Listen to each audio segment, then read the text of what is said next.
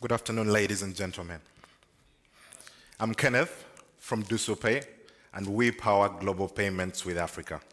Visa and MasterCard work just fine for the US, but when it comes to Africa, its payment story is a little different. Africa has 54 different countries, and each of these 54 countries has a different locally preferred mode of payment. Let's take an example. The Kenyans love to pay using their M-Pesa. The guys in Cameroon love their Orange Money. The guys in South Africa still prefer cards, but and the people in Nigeria prefer online banking. So as a business, how do you seamlessly tap into payments across all these jurisdictions? That solution is simple. DuSuPay is that solution. We provide a single API that integrates multiple local modes of payment from all over Africa, making it possible for any business to seamlessly accept and make payments all across Africa. Let's take one example, Quicket, a ticketing company based right here in South Africa. They recently wanted to extend their business to other parts of Africa. Their first location was Uganda. By the time they met us 2 weeks ago, they had spent 8 months of bureaucracy just to get started accepting payments from just one country.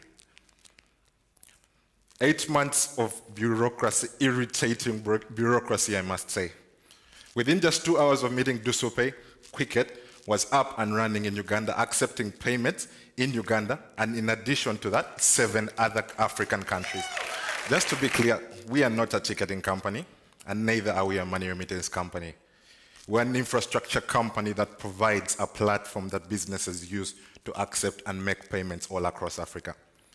We power payments for businesses of all types, from e-commerce to tours and travel to online gaming. And just yesterday, actually, for the first time ever, we processed a mobile money payment through one of our partners, Coin, on Messenger.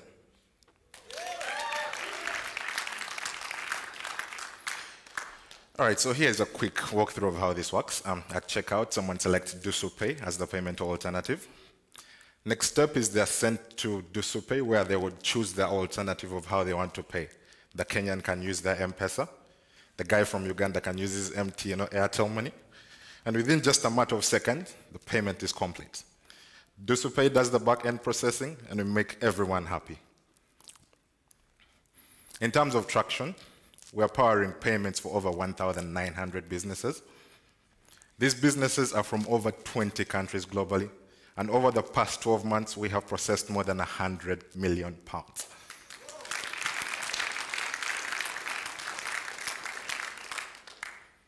We make money in 3 simple ways: subscriptions, transaction charges, and forex fees. This is a lucrative industry, so definitely we have some competition. We have 2 main competitors, Flutterwave and MFS Africa. But unlike MFS Africa, we provide an entire payment suite, facilitating both collections and payouts across all the economies we have a base in. The team behind this is an amazing team. I am the CEO. My background is in economics, so I definitely like seeing numbers going up and up and up. Yeah. Actually, Hilary, John, and I have been working together for over 6 years, and now we are set on the next mission to create the new standard of how the world should transact with Africa. So if you're a business and you think your business needs to operate all across Africa, please feel free to talk to me after this.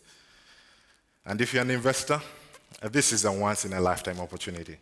We believe that we are changing the way business is done in Africa, and we're seeking to raise £1 million in seed funding. We are DuSuPay, and we power global payments with Africa. Thank you.